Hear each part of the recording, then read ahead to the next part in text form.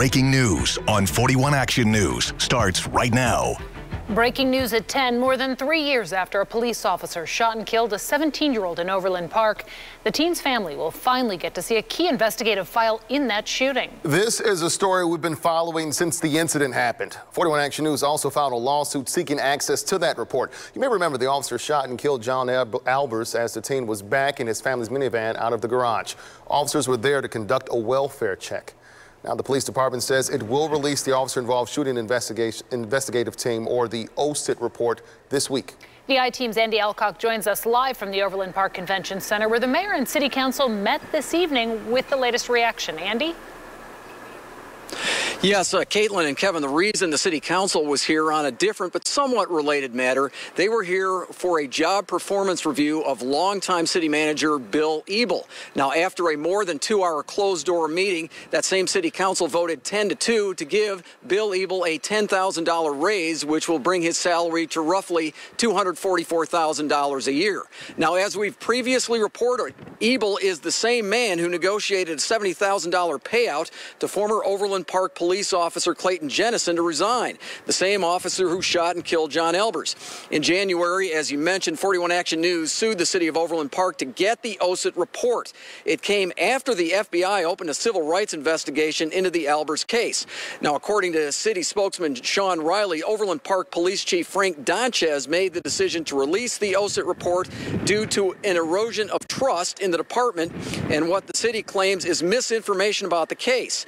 Earlier today, a faith-based civil justice group called More Squared demanded Donchez be fired in large part due to the way this case has been handled. Now, after tonight's closed-door meeting, we asked Mayor Carl Gerlach about the decision to release the OSIT report.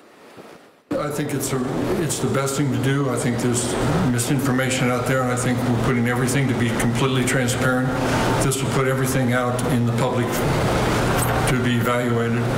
And again, this is a decision really the city manager doesn't have the right, the council doesn't have the right to release it. This came from the chief of police.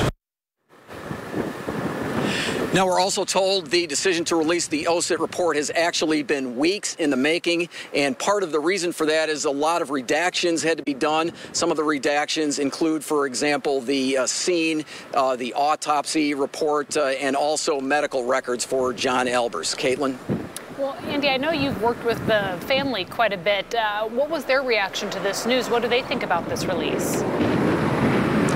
Yeah, I did have an opportunity to text with Sheila Albers after this decision was announced, and she says she wants to see the entire unredacted report, doesn't know whether that's going to happen, including the 3 dash cams and also the audio from Officer Jennison, which we didn't even know about until we filed the lawsuit earlier this year.